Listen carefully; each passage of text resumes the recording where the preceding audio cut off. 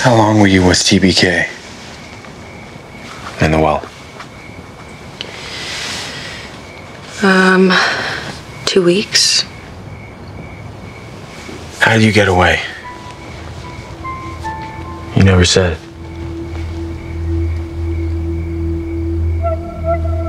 TBK usually went out every night after dark, but this one time it was different. We're at a crossroads, pretty Betty. But you get to decide how our story ends. I'm listening. I sense we're kindred spirits. Don't you? Yes, I feel the same way. That's why I'm giving you this choice. Dismember this body.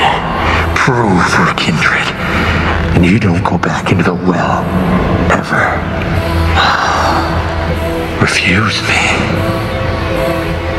And you're next. And then what happened? He put on some classical music,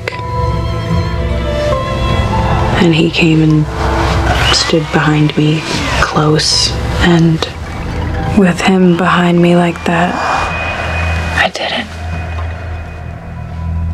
I did what he asked me to do.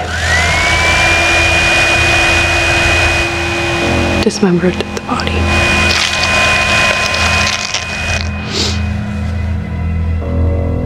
And he said I could go. That's it. There's no heroic escape. He told me that he knew then for sure that he and I were the same and that I had proven myself, and he respected me, and the world would be more interesting with me in it. And that this act of dismemberment would be our secret binding us forever. Afterwards, I was just different, psychically dismembered, which I guess that's what he wanted. You're not dismembered. You did what you had to do to survive. Maybe.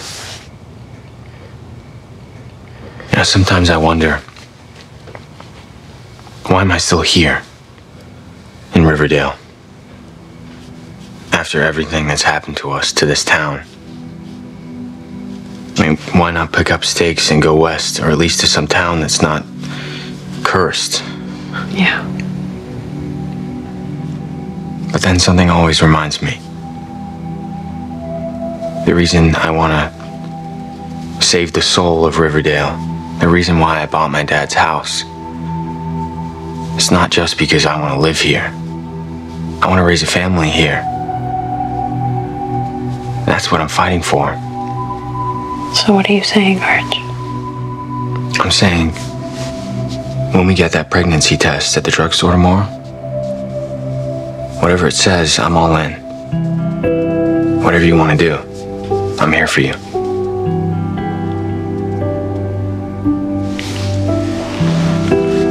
I'm not going anywhere.